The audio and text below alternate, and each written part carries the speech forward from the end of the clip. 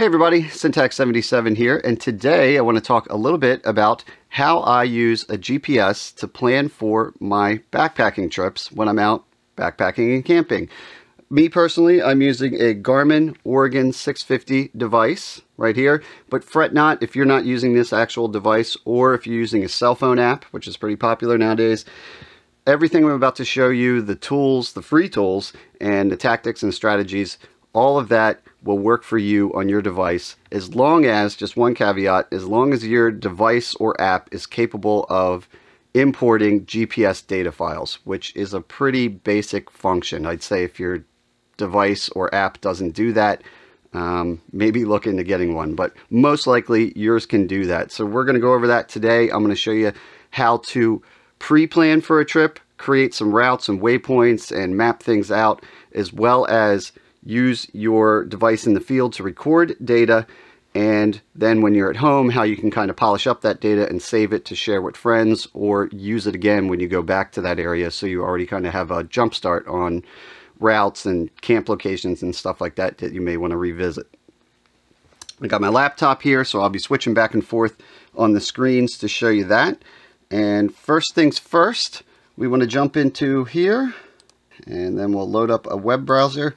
And the first thing we want to do is get you running with some software for mapping, route planning, etc. And then this is also what we're going to use to export our GPS data later so you can import it into your device. So we're going to use Garmin's Basecamp. That is a free software by Garmin. And don't worry, if you don't have a Garmin device, it'll work just fine for you as well. You can use it. It's totally free. You'll see here it's version 4.7. If you are not using a Garmin GPS or you're using a cell phone app, you're good to go with this version here. However, if you are using an actual Garmin device, I strongly advise you don't use the current version. You go and use the previous version. I'll put the details in the video description so we don't get bogged down with that. But basically, the short and sweet of it is there's a bug with the latest version 4.7, and you can import maps onto the software and do all your planning, but if you want to transfer those map images to your Garmin device, it doesn't work. So I will put a link in the video description, and you can go to the archives and download version 4.6.2. Again, if you're using a cell phone app, well, you wouldn't be able to transfer map images anyway. You would get that directly through your app provider. When I'm talking about maps, I'm not talking about the GPS data like tracks and waypoints and all that. I'm talking about this image right here that shows like roads and towns and all that. It's pretty sparse. This is the base map that comes with the software. It's pretty much just has roads, towns, stuff like that. None of the topography and other features that we would want for backpacking. So regardless of whether or not you're planning to transfer maps to your device, even if you're just using a cell phone, you're going to want a better map for doing your planning. So we're going to go and get some free maps. I've already got some pre-installed for the demonstration here, and you'll notice if we switch to this one, now all of a sudden I have much better hiking data. I got some mountains listed and some topography and stuff like that. So to get those, we'll swap back to the browser, and you're going to go to a place called gpsfiledepot.com. Again, I'll put links for everything I talk about in the video description. You'll load it up, and you can pick by state. Let's pretend that we're going to Pennsylvania right now. So I'll pull up Pennsylvania, and what I usually do is filter by topo.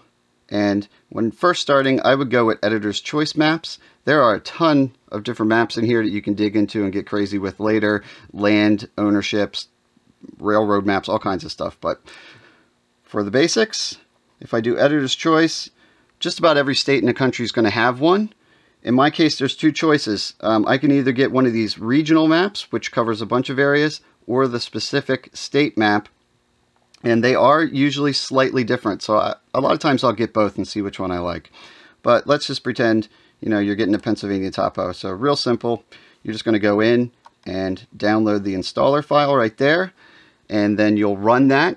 It'll walk you through it, do all the default stuff. There's nothing really to think about. And the next time you open up Basecamp, you will see that map available in your list of maps.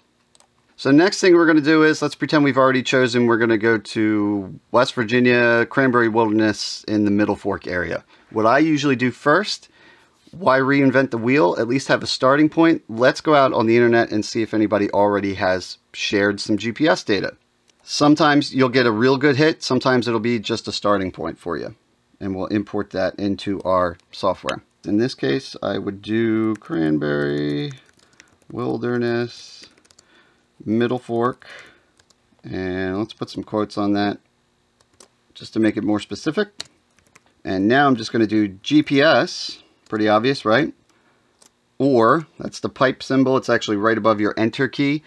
In Google syntax, when it hits that, it means or. So GPS or GPX, which is usually the most common file out there that you're going to find. And there you go. We got some hits. Hiking Upward, Mid-Atlantic Hikes, and Hiking Project, stuff like that.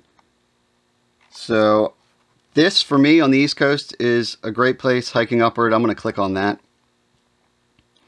And all kinds of cool information here. They got GDB files, which you can add that to your search terms too if you'd like. And there's a GPX file. So I'm going to grab that. Of course, when I click it, it comes up as a text file. So let's actually right-click that and save link as. And I'll save that to my download folder. So now we have a start point. We're going to go back to the Basecamp software. In Basecamp, you have what's called a library. If you just go to My Collection, it'll show you everything on the map that you happen to be looking at. But you can create folders. In my case, I have West Virginia. I'll make a subfolder called Middle Fork. And now I'm going to make a list. Lists are nice because then when you're in the list, it'll only show you stuff in that list instead of all of your data. I usually tag it the place that I got, or I might just call it planning. Now I'm simply going to go to Import into Middle Fork. And right there you can see there's our GPX file, so we're going to open that up. And all these different sites do stuff different, but you can see here they have some waypoints. So there's the parking area, and it looks like I need to load a different map, so I will load part 3 of my map set. There we go. And now this is a good start point. There's a lot going on here. Some of these are a little busier than others. In this case, there's a ton going on. So if you can go through here and you can remove items or select a bunch and remove if you find that some of these points are not useful to you. He's got some campsites laid out here, which is nice. And a lot of these sites will give you the track data in the form of a route. If you like that, great. I usually just like regular tracks. It works better for me. That's simple. First thing I do is go here and do create track from selected route. And I get rid of that route. You saw I just did remove from. That'll take it out of the list, but it'll leave it in your collection. If you do delete, it's gone forever. So now I got the Middle Fork route. And if I double click on it, I can pull it up. I got some data on it. Now I can tell here there is no time data on here, so that tells me instantly this person created this route on their computer. They didn't actually record it live in the field, which means if I go to the graph, yeah, it's empty. So there's no elevation data in there. That's fine. I'll show you a way in a little bit that we can add elevation data, but it's still a good starting point. I can also in here, I can change the color, so I can color code my stuff, and I can add notes. So a lot of times I'll go on the forums and stuff, and as I'm researching the trail, someone might post something cool about a campsite or a water source, and I could just cut and paste that right in here. And when I'm on my device, I can go to the notes feature of that waypoint, and I can read that when I'm out there. Then what I would do, also based on notes, is I could go through, and let's say someone said there's actually another campsite that's really cool. Right after you, maybe a quarter mile after you go past this water crossing here. Just a quick example. So I would measure out, okay, a quarter mile is right around there. So I would go to waypoints and just drop one in, and I could call that cool campsite or CS. I can change the icon to whatever my heart desires. Same thing, you can add notes if you want. And now I have my cool campsite there. So that's a good example of finding a good hit for data as a starting point. But let's go back to another example. We are planning for a trip to the White Mountains and we don't have any data, so we got to make it ourselves. That's fine. That's what happens a lot. So I'll go back to here. I'll go to Google Maps, and let's say I'm going to the Appalachia Trailhead in New Hampshire, and I found it on the map. Now I just want to get it into my GPS software. So what you do on Google Maps is right click and hit what's here. And now you click this and you have the actual GPS coordinates in two formats that I can cut and paste and put into my software. This is also a good tactic. If I switch to satellite view, and this won't necessarily apply here because the White Mountains are pretty dense, but a lot of times I will go through on satellite images and look for different things, like maybe a clearing. I might go through and look and see an opening in the trees. Let's just pretend one is here, and I could do the what's here thing and get my coordinates and then plug that into the map just based on aerial imagery. But in our case, we are just marking the trailhead, so let's copy that, go back to Basecamp, and we'll just go to Find, Locate Coordinates, paste it in, Control C for copy, Control V for paste, and we'll hit Recenter, and there it is. Of course, it's not being shown because I didn't load the right map. We'll do that in a second. But I'm going to hit Create Waypoint. Oh, I don't have a folder list in this folder yet, so let's just call it Mount Adams. Alright, so now I have a new list called Mount Adams. I got a waypoint, and if I click on it, I can edit it, and let's just say this is the parking lot.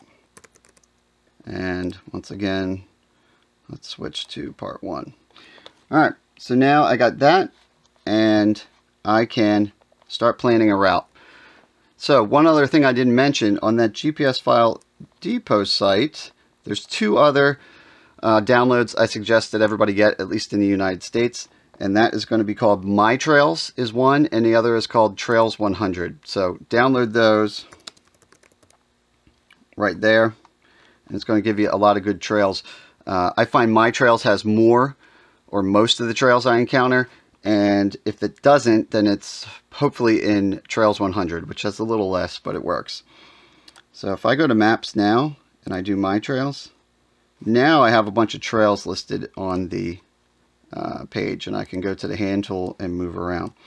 One thing you'll notice is in the software, it's only capable of displaying one map at a time. So I lost my topo data, but I can see the trails. In your device, at least in mine, on the Oregon and the other Garmin, most of the other Garmins, there is a function where it'll layer the maps. So in my actual device, I can see the topo data and the trails at the same time.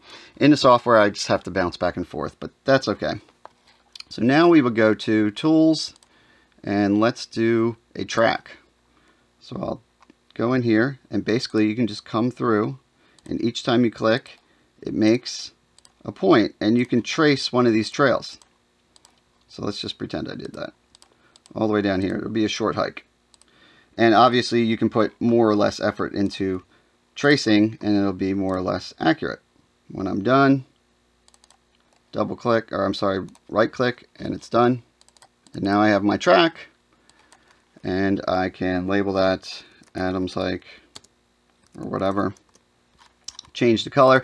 I usually prefer pink because that's a color that's almost never used on the maps you're going to be using. Red is usually trails, blue is water, etc. But that's up to you. Now I got that, and if I open it up, I can look. There's no elevation data still, but we'll get to that. You will be able to at least see the distance, 1.6 miles. So that's good to know. However, a downside to this is it's time consuming. You have to go in there and trace. It's not going to be super accurate unless you spend a ton of time, and like I said, there's no elevation data. So there is another website that I suggest you go to, and between Basecamp and this site called Caltopo, you will be hooked up. So we're going to go into Caltopo. If you've never used it before, you can create an account. You can actually just log in real easily using a Google account or Facebook, whatever your preference. In my case, I did my Google account. I just set one up. And when you click on it, you can save your maps in here. So I'm just going to load this one. It pulls up the Appalachian Trailhead. I already made a waypoint earlier. And the way I did that was you just go to New Marker, and you can choose an icon. Maybe you're doing some skiing that day. Change the color. Give it a name. There it is. And you got yourself a waypoint. But we're going to do a track.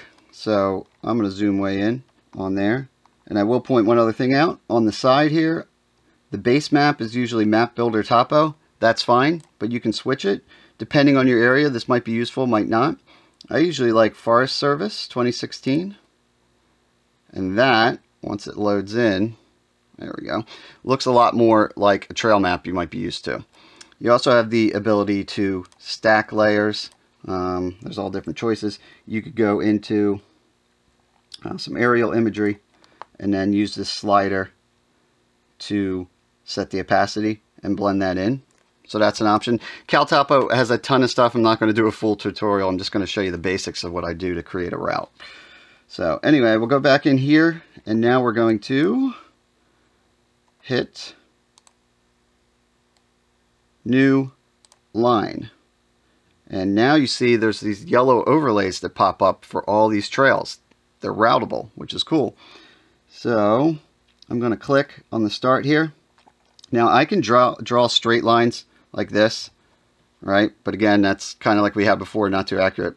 I hit the escape key, and that backs up one layer. So if I do something that I don't like, it just keep hitting escape until you get back to where you were. So in my case, I'm starting over. And you'll notice it sticks to the trail. So I can click at any point and just go along. Maybe I want to take a turn here, go down here. And I just work my way through it and make my route. You can also, it's smart. So let's say I don't want to go through all that. I just want to go all the way up to, oh, I don't know, Madison Hut. Zoom in on that, and let's just click over here. Make sure it sticks. Click with the left mouse button. And now you'll notice if I zoom back out, and I'm going to use the right mouse button and hold down, and I can do a drag function. You'll notice it already automatically routed. As far as I can tell, that's based on just the shortest mileage possible.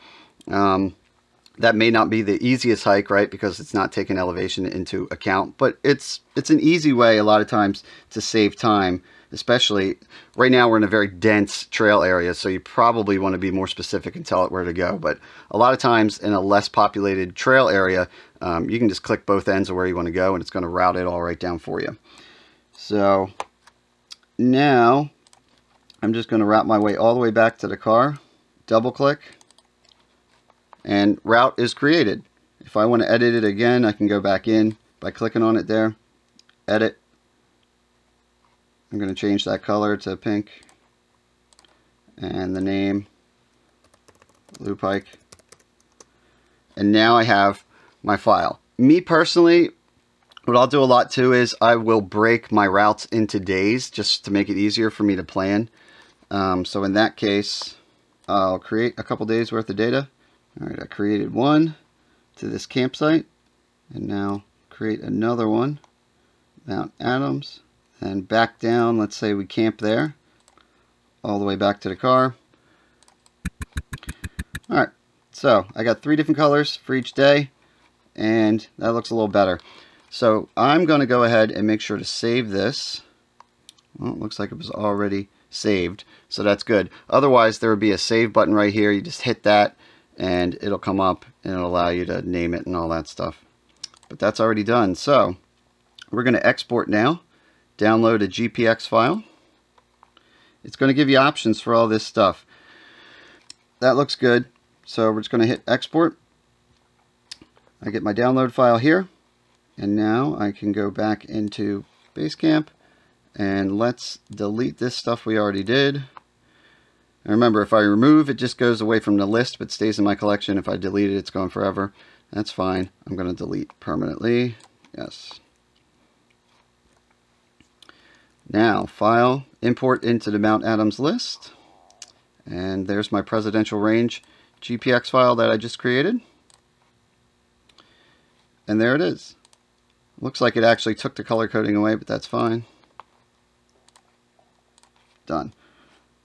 So now I got a much more accurate route. You can see it actually, especially when I zoom in. Now it varies a little bit from my trails, but more accurately you can tell the way it winds there is going to move. And when I go to the data for that track, there is probably a more accurate mileage description there. Still no elevation data. From what I can see on Caltopo, as of right now, it doesn't export the elevation data. So I'm going to tell you a third site that I like to use, and that's going to solve that problem right now. So I'm actually going to delete those tracks as well, because we're going to recreate them. So we're just going to go to a free tool called GPS Visualizer, and on this page you can see I can select a file, and right there's our presidential range GPX. So open that. Output is a GPX file, that's fine. Convert. Then you get this page here, and you're just going to click to download, and there is our GPX file with elevation that we can import. Now, one thing that I've bumped into with this, it seems to have been no problem this time, but occasionally I get an error saying the file size was too big. Usually when this happens, it's because I had a ton of waypoints in that data, which we don't need anyway. We're just looking to add elevation data to the tracks.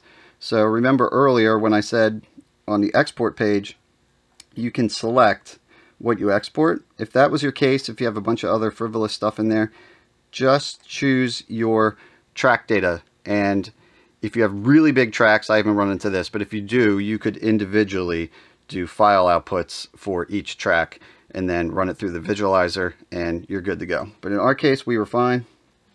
So we're going to go back to Basecamp, and now we'll go File, Import into Mount Adams. And unfortunately, I forgot to change the file name to something more reasonable, but you could change that to with elevation or whatever. But we'll open that up, and now we get our track data back in. We'll have to color code them again, but that's not the end of the world. And if I click on it now and go to graph, you can actually see I have elevation data. And for this one, get elevation data for today. You'll also notice on the map here, as I scroll along, I can now see myself moving through the trip, and I find that helpful to kind of visualize things. And for day 3, same thing, all downhill it seems. So you're good to go with that. Now I should mention also in the Caltopo they do have, cancel that, some cool tools. If you click on these, you can see some profile. It's actually a little nicer than the version on Basecamp.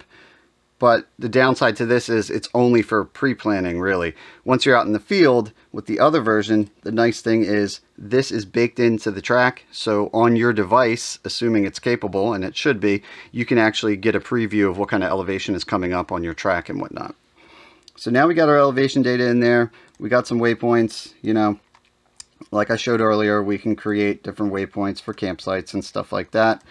And we'll go through, you know, maybe you want to add, you saw somebody put some notes up and they said there was a cool water source here.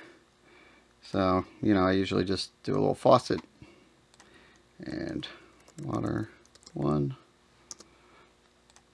All that stuff. So you would go through, add all the stuff you want to.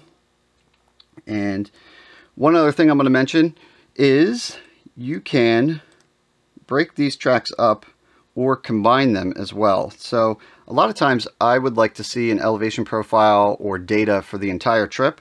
So you could combine them. So I'll select these and I'll hit duplicate. And now I have my copies right there, and I will cut that and go down to a different list.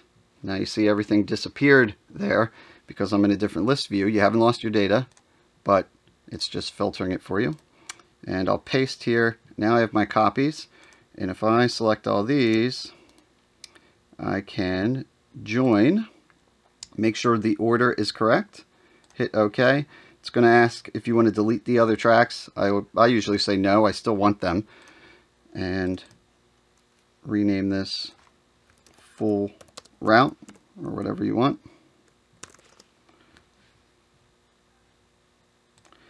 And now I have data for the entire trip. 8.1 miles. I get the total ascent and descent. Another graph of the entire trip. So now you can see all the way up to Adams and down. So that's pretty cool. You can also split tracks. Maybe you want to change these tracks that you made earlier. I'm going to remove these from this list to make this a little clearer. So let's say you just have a full route or you want to alter another route. You can click it right here and do split track here. And now it's created separate tracks. You can also add to a track. Maybe you found something online but you want to change it a little bit. So you would just go to Tools and New Track. Zoom in here, and let's say I want to do an out and back over here. Check things out.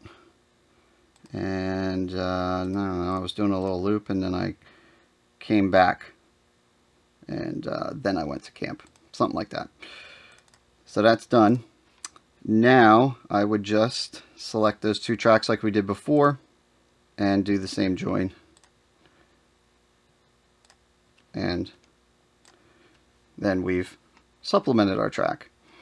One other thing sometimes I like to do is maybe I decide as I'm planning that I want to reverse the route of the whole trip.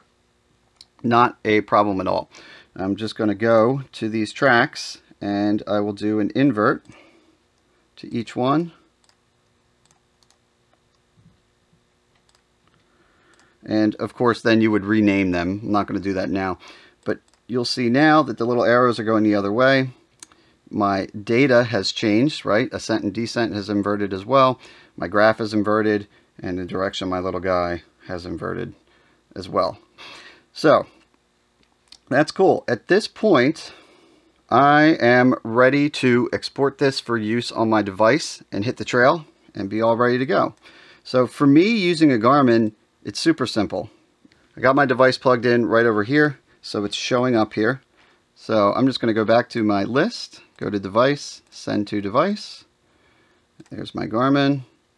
Click OK. And now when I scroll back down, you can see it got a little check mark. And now all that data is also on my device and I'm ready to hit the trail. If you are not using a Garmin, if you're on a cell phone or another device, very simple as well. You're just going to go to your list, go File, Export, Export Mount Adams, and then you're going to get this screen here. You can choose a file format, do whatever works for your device. GPX is pretty common, so it should work. KML is good for Google Earth, which is fun as well. I actually have it running here so you can see what did I do here. This was when I was planning some trip a while ago, I suppose. And now you can see your stuff in Google Earth, which is kind of fun when you're planning a trip as well, to look at it that way as a pre-planning thing. But anyway, we're going to export this as a GPX file, Mount Adams for fall, or whatever you want, and we'll save that, and it's done. At this point, just take that and copy it onto the memory card for your device, if it's a physical one, or in the case of a cell phone, I'd say just email that file to yourself. Go on your phone, download it, and then import it into your app, however you are supposed to do that on your particular app. Then you're ready to go. You show up at the trailhead. One thing I will suggest, little tip, disconnect your device after that, boot it up at home right afterwards. Just triple check that your waypoints are actually on there. It's not fun to show up and realize that didn't work. And then also for you Garmin users out there, This is something I've botched before. Make sure you've actually sent your map images, if you've downloaded some, make sure you've actually sent them from the software to your device. You only have to do it once. Once it's on there, it's there until you delete it. But I didn't show that before, but if you're using a Garmin, you're just going to go to Maps, Install Maps.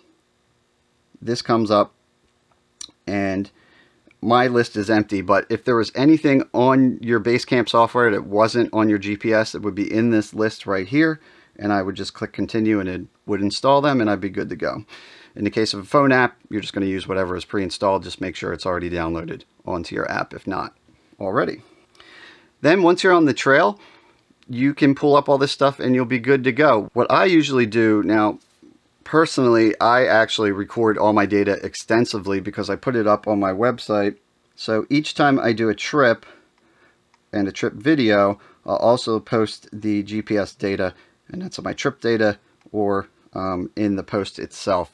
So my use is a little more extensive when I'm out there on the trail. So I'm recording the data anyway. I usually suggest, if you have the function, and you should, on your GPS to record your route as you go, even though you have your pre-planned route in there, still hit record. You'll have a constant little breadcrumbs going on, right? And you can compare your current route to the route that you're supposed to be doing. And it's just kind of nice. And then when you get home and you import your data, and of course that will whack your battery a little more, so keep that in mind. That's why I do like a dedicated device. But while you're out there, you'll have the track being recorded. And then also as you go, depending on the way your device is set up, on mine I have a dedicated button that I press and it drops a waypoint. And I can mark any campsites I see for future trips, water sources, etc. Usually to save battery life, I don't go too deep on typing out very specific names or writing notes. I might change the icon, that's about it, and maybe a short name. Sometimes I don't even rename it, because I'm going to get home from the trip, it's going to be fresh in my mind, and then I can polish up that data for a future trip out there. So what I would do is, when I come home, I got the GPS data on, in my case, on my device. If you're using an app or another type of device, use the export function on that and bring it back into your computer just like this. So let's create a new list. Mount Adams actual, or whatever. It's up to you how you organize it. But then I'm just going to do import into, just like we did earlier when we found that GPS data off that website. Same thing.